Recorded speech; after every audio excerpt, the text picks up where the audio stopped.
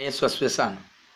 Ninamshukuru Mungu kwa neema ambayo Bwana ametupatia, neema ya kipekee kabisa ambayo Mungu ameachilia juu ya maisha yetu. Kikubwa ambacho nakileta kwako leo ni shukurani kubwa kwa Mungu kwa mambo ambayo Mungu amekuwa akitutendea katika taifa letu la Tanzania.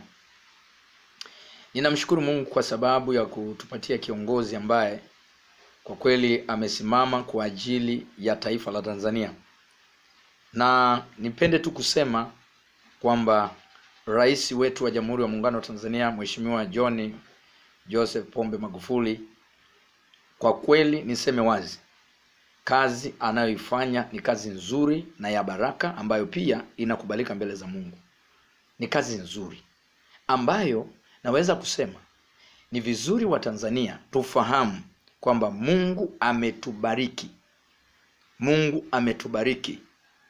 Lakini pia nimtie moyo pia rais kwamba kazi ambayo anaifanya ni kazi nzuri ambayo nataka tu niseme kwamba inakubalika na Watanzania wengi. Lakini pia tufahamu kwamba hakuna kitu chochote duniani hata kama ni nzuri kiasi gani lazima tu kitakuwa na upinzani. Kama Yesu, watu walimpinga Yesu mwenyewe, je, sisi sasa, kwa sababu Biblia inasema kama walitenda hivi kwa mti mbichi, je itakuwaje kwa miti mikavu? Nataka uelewe hilo neno kwamba hata kama utafanya kitu kizuri pana upinzani. Mimi nataka nikutie moyo rais wetu kwamba fanya kazi nzuri, tunakutia moyo. Kwa kweli unafanya kazi. Na mimi najisikia amani kabisa kuomba kwa ajili ya rais wetu, kuomba kwa sababu anafanya kitu ambacho ndicho tunachoomba kwa Mungu. Kwa hiyo mimi nawasihi wa Tanzania tuendelee kumwombea rais, tumtie moyo. Lakini pia kazi anayoifanya sio kazi ndogo. Wewe unaweza ukapewa jukumu hilo, sio kazi ndogo. Ukikaa naye akakueleza matatizo ambayo yanakuja ofisini kwake ni mengi. Kama tu unaongoza mfano kanisa lenye watu mfano 200, matatizo ya waumini ni mengi. Sasa unazungumzia mamilioni ya watu. Na yote yanaelekeza matatizo yao kwako. Kama ambavyo unaona kuna mengine yanashindwa kutatuliwa na viongozi mbalimbali, inabidi rais atatue pale pale. Ndugu zangu, nataka niwaambie sio jambo rahisi kutatua tatizo pale pale. Unajua wakati mwingine mpaka rais mwenyewe hata akienda kukaa anawaza, yani hapa kama sio Mungu ningeshindwa hapa. Kutatua matatizo ya watu pale pale, papo kwa papo, sio kitu rahisi. Kwamba watu wanaongea wanahitaji majibu pale pale, hawahitaji majibu baadaye. Kuna mambo mengine inahitaji uyatatue pale pale ambayo inahitaji hekima. Ndio maana nikasema ni vizuri pia tumuombee rais wetu, Mungu ampe hekima anapokutana na watu mbalimbali, watu wenye shida, matatizo, changamoto mbalimbali, ili Mungu aweze kumsaidia na kumpa hekima. Binafsi nimechukua nafasi hii muda huu ili niweze kuzungumza machache kwa habari ya kiongozi ambaye Mungu ametujalia. Watu wa nchi za nje wanatamani sana rais kama huyu. Mataifa mbalimbali wanatamani. Sasa wale watu ambao hawana nia njema ndio hawatamani, kwa sababu hawana nia njema. Na pia wakati mwingine hawaitakii Tanzania mema. Mimi nataka niwaambie watu wa Mungu, tujifunze kukubali ukweli uliopo. Tukijenga tu upinzani kila saa kwamba hiki kitu sio kizuri, hakifai, utapinga kwamba hiki sio kizuri. Sikiliza nikwambie, wakati tunasoma sayansi, kujua hii ni rangi gani inahitaji uwe na ufahamu wa kuelewa rangi. Lakini pia wakati tunasoma pia hesabu, watu wengi wanafeli kwenye hesabu. Najua kwa nini? Kwa sababu hesabu, mathematics ni kanuni. Kama hujui mathematics, kanuni za mathematics, manake kama hujui zile kanuni, hata kama utakuwa unajua kuandika kwa namna gani, uweze kupata jibu. Mimi nataka niwaambie watu wa Mungu, wa Tanzania wenye nia njema, tumuombee huyu rais. Tumuombee, tumtie moyo, tumsapoti kwa maombi, kwa yale anayoyafanya, tusapoti. Tunie mamoja, tuijenge Tanzania yetu moja.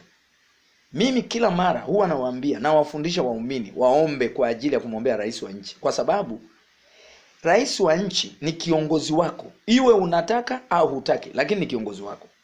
Hata ukisafiri, ukienda mahali, ukiulizwa rais wako ni nani, lazima umwandike. Tujifunze kuombea kiongozi ambaye Mungu ametupatia. Mimi nakupongeza sana rais wetu, kazi unayoifanya ni nzuri. Nimeona pia nikiwa naangalia kwenye mitandao, kwenye TV, nimeona kazi nzuri sana unayoifanya mikoa ya Rukwa.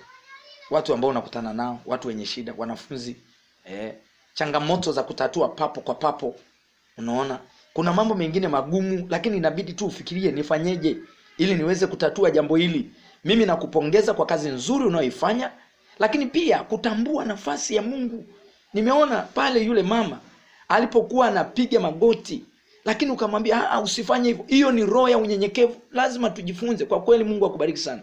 I appreciate kazi nzuri unayoifanya na Mungu anaikubali. Na pia kutambua kwamba mimi ni mwanadamu tu. Hiyo ni kitu kikubwa sana. Na mimi ndio maana nikasema lazima tumtie moyo, kwa sababu anapita kwenye vipindi vigumu. Kuna wakati mwingine unaweza kutatua tatizo, watu wakataka kukuinua kwa namna fulani, lakini wewe ukasimama kwa nafasi yako kwamba hii nimefanya au hili nimelifanya kwa sehemu yangu, lakini aliyeniwezesha ni Mungu. Kwa hiyo nataka nikutie moyo rais kwa kazi nzuri. Kwa kweli unajua, unapokuwa unafanya kitu ukavunjwa moyo, wakati mwingine unaumia. Lakini pia unapofanya kitu ukakutana na watu wanaokutia moyo, unatiwa moyo. Nakutia moyo kwa kazi nzuri unayoifanya. Kwa kweli nimebarikiwa sana na mikutano yako ya hadhara ambayo umekuwa ukifanya kwa ajili ya Watanzania, lakini pia na kazi ambayo unaifanya papo kwa papo. Mungu akubariki sana. Nataka niombe kwa ajili ya kiongozi wetu. Baba Mungu, nakushukuru kwa sababu ya neema ambayo Mungu umeachilia juu ya rais wa Jamhuri ya Muungano wa Tanzania, Mheshimiwa John Pombe Joseph Magufuli. Bwana, umempa kibali na neema kwa ajili ya kufanya kazi. Ninaomba Mungu umlinde kwa wigo wako, umfunike kwa damu yako ya thamani. Lakini pia Mungu wa rehema, popote anapokwenda mpe kibali, mpe hekima, maarifa yako, ili ajue kutatua shida za watu. Uongozi ni dhamana. Mungu msaidie kwa nafasi yake alionayo.